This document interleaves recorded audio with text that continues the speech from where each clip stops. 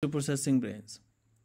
In this video, we will learn how to change name on PayPal business account.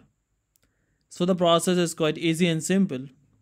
Simply go and tap on your profile icon at the right top corner after login. So here we are. Just go and tap on profile settings. And once this is open, go to personal details. Here go and tap on change. Now it says edit your name. And the thing is that you have these four options. You can select any of those.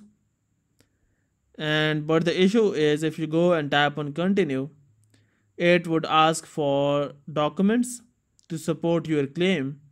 So you would be needed to upload IDs and other things to provide the proof of change of name. So that's the thing, and simply go and tap on continue, upload documents, enter the new name, and so you're done.